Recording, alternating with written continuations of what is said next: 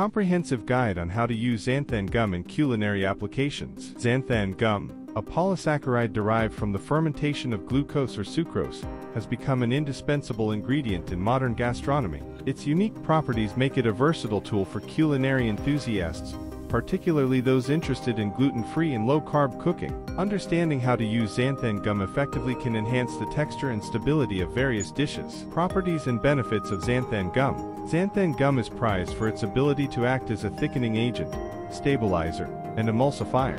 These characteristics stem from its high molecular weight and polysaccharide structure. When dispersed in water, xanthan gum forms a viscous solution, which can significantly improve the texture of both liquid and solid foods. One of the primary benefits of xanthan gum is its effectiveness in small quantities. Typically, only a small amount is needed to achieve the desired consistency, making it an economical choice for home cooks and professional chefs alike. Additionally, xanthan gum is gluten-free, making it an essential ingredient in gluten-free baking and cooking. Using xanthan gum in baking. In gluten-free baking, xanthan gum plays a crucial role in mimicking the elastic properties of gluten. Without it, gluten-free baked goods can become crumbly and lack structure. To use xanthan gum in baking, follow these general guidelines. For cakes and muffins, use 1/4 teaspoon per cup of flour. For bread and pizza dough, use 1/2 teaspoon per cup of flour. For cookies and bars, use 1/4 teaspoon per cup of flour. When incorporating xanthan gum into your recipes, it is essential to mix it thoroughly with the dry ingredients before combining with wet ingredients. This ensures even distribution and prevents clumping. Thickening sauces and soups with xanthan gum. Xanthan gum is an excellent thickening agent for sauces and soups, providing a smooth, velvety texture without altering the flavor. To thicken a liquid, start with a small amount of xanthan gum, as it is highly potent. Here's a simple method. Measure out 1/8 teaspoon of xanthan gum for every cup of liquid. Gradually sprinkle the xanthan gum into the liquid while continuously whisking to prevent clumps.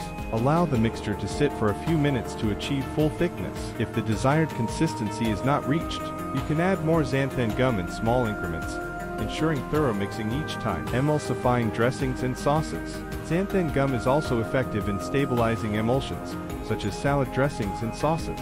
It prevents oil and water-based ingredients from separating, resulting in a cohesive mixture.